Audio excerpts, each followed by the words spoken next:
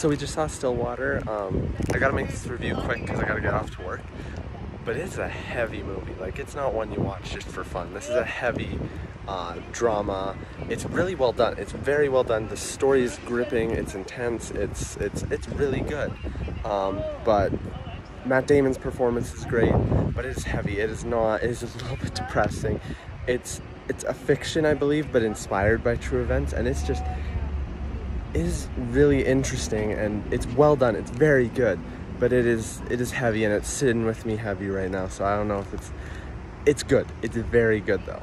It's very good. Just very heavy. Like, I feel sad now just coming out of it.